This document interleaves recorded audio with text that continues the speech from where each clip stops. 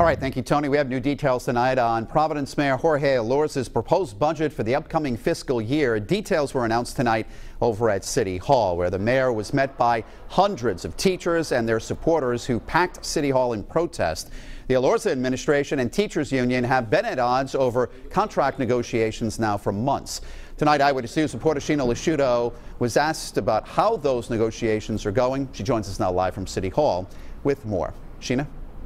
Well, Mike, the hallways outside of the chambers at City Hall were packed as the mayor made his budget address. And one thing that was not included in the proposal was a raise for teachers. And that did not sit well with protesters. I present the fiscal year 2019 proposed budget. Mayor Jorge Elorza gives his fourth budget address as the capital city's leader. Joining him this year, a crowd of teachers quietly waiting outside the council chambers with their signs, hoping to send a message. If you can't budget for all of the entities that are servicing the community, then that's his problem, not my problem. Providence teachers have been working without a contract since last August and say they're unhappy with the lack of movement on negotiations.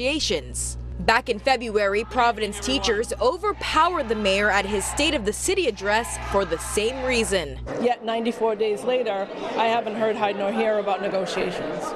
The budget does, however, include a proposal to borrow $20 million to invest into Providence school buildings.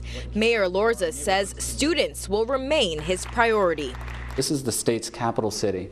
As goes Providence, so goes the state. Both the mayor and the president of the Providence Teachers Union say they're looking forward to a conclusion. They just don't know when they will find one. I don't expect anything at this point. Hopefully sooner rather than later. But, you know, the days of giving away more than the city can afford, those days are done. We don't do that anymore. And the president of the Providence City Council, David Salvatore, tells us he's hoping to set up a meeting with the mayor and the president of the teachers union to see how he can help them move forward. Now, I told both parties that, and they say they are open to it. Reporting live in Providence, I'm Sheena Lasciuto, Eyewitness News.